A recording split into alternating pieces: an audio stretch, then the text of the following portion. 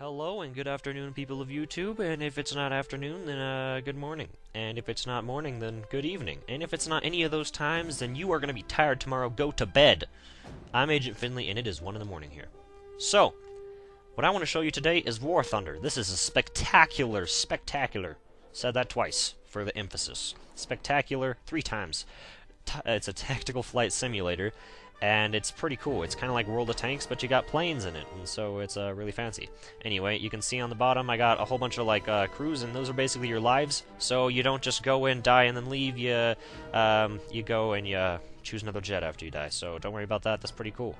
Now there's multiple things you can do. You can bomb, fight, whatever, all that stuff. There's multiple game modes, arcade. They added a new tank mode. There's arcade, realistic, and simulated. And they added a new tank mode, which is pretty dang awesome. I'll show you, it's pretty cool. Now, in this menu, when you load up, you got the whole tactical, stuff on here. It'll just show you what's going on in the thing, and then you choose your plane. I chose this one because this one is pretty. Look at how beautiful it is. So damn cool. And then it'll also show you tactical stuff in there as well. Now, I've never actually flown in clouds before, but this is pretty cool. Except when you run into mountains, and that is bad. Which is why you want to have a lot of controls on your jet. And controls are pretty cool. Of course they're pretty cool, because you get to control your jet.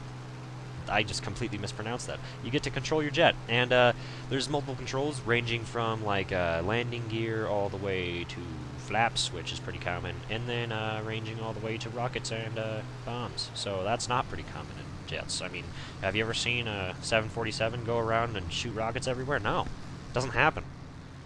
So you can shoot up ground targets, which is usually most of the game, I think.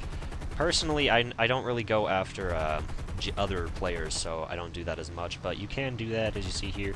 You blow them up, sneak up from behind them, or whatever. But you do want to shoot them. You shoot at their little hitboxes, and then it just shoots them out of the sky, and they catch on fire, and you explode up. But don't worry, because also other people can kill you. So be careful of that. See there? I've lit him on fire, he lit me on fire. It's like the circle of life, but with the jets. You know what I'm saying? Anyway.